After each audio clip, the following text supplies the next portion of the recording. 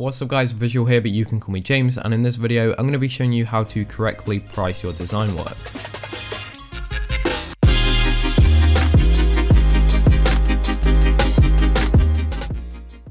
So guys, I get asked this question so many times. I get asked it on YouTube, on Twitter, everything. What is the best way to actually price your design work? Are my prices too high? Are they too low? Can you give me opinions? How much would you pay for this? And in this video, I'm basically going to be explaining everything. I'm going to show you how to correctly price your design work and what you shouldn't do. And overall, this video, by the end of watching it, you will be able to have an understanding of how to price your personal work. Of course, if you do get your prices down, then you will be getting more clients and overall making more money, which is probably your aim as a graphic design business. So without further ado, I'm going to get started with the 4 tips I have noted down. The first one I have noted down is designing for free. Now, I'm just going to say straight off the bat, this is a big no-no. First of all, it is a waste of your time, which is probably your most valuable possession as a graphic designer, time, and you're wasting a lot of it designing for free. The only exception I have to doing free work is probably going to be if you're a brand new designer and you have no work on your portfolio and you want to get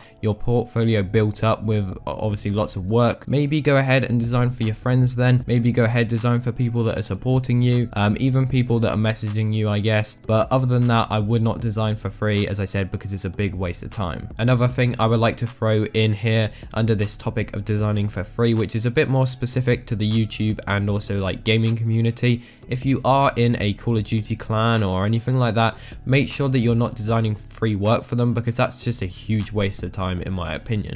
You could use that time to design work for other big creators and actually building up a really strong portfolio, not just Call of Duty headers.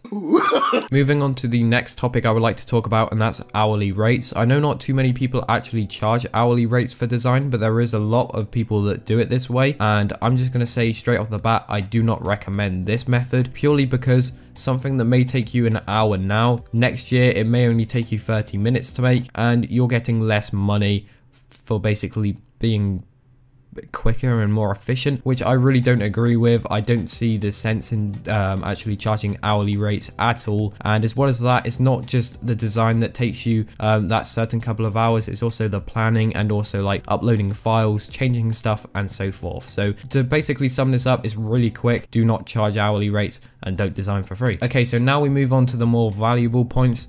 First of all, we're going to talk about understanding your value to the client. Now, by this, I mean, depending on your client and their overall status, you may find yourself having to charge less or having to charge more. I'm going to give you guys a prime example for this. We all know the BBC, the British broadcast. Yeah, okay. I'll put the logo on screen right now. You can see it's literally just 3 letters and 3 squares. I'm sure we could all make this. I'm not even gonna lie, I probably could make this in Microsoft PowerPoint or even like Word or something, but regardless, this logo actually does cost a lot of money. Let's say, for example, one of your family members was starting up this business called the BBC and they wanted you to make this logo. So you made the logo and you charged them, I don't know, let's say, what would you charge for that? It only took you about 10 minutes to make. Let's say you charged, I don't know, $10. On the other hand, if a massive company such as the BBC actually contacted you to make this logo, that a company worth like, I don't know, billions, you wouldn't be charging $10, would you? Now, the actual price of this logo is 1.8 million according to Google, which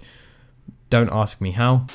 Basically, to sum this point up, understand your value to the client. Okay, if the client is more successful, has more revenue coming in, is a bigger business, you're going to be charging more. It's just how it works. So as I said, yeah, understand your value to the client, and that's definitely going to affect your prices. Okay, so the final point I would like to cover is pricing your work at what you believe is right. I know so many people message me, how much do you think this thumbnail is worth? Now, what I think the thumbnail is worth could be completely different to what you think the thumbnail is worth. So basically, base the actual prices of what you believe is right. Sit back and look at it and be honest with yourself. If it looks trash, then be honest and it looks trash, so charge a much smaller amount. But just go ahead and look at the design and think to yourself, how much would I pay for this design if I was a client? And that always helps actually price your designs. And also, one more thing I'm going to say, if you're asking people for opinions on your prices, do not ask your friends, because they're more than likely going to be biased. So go ahead and pick some random people off Twitter, or like people that you literally don't speak to much, and you can just go ahead and ask for their opinions on your prices. Maybe they'll tell you that you're undercharging loads or you're overcharging loads, So yeah, that's definitely a tip. Sit back and look at your designs and price it at what you believe is right. And yes guys, those are the 4 tips I wanted to cover in this video. If you did go on to enjoy the video and it did help you, then please be sure to leave a like on the video. That would be much appreciated. Also, if you would like to see more design videos like this in the future, then please consider subscribing to the channel with post notifications on, and you will be notified every time I upload a brand new video.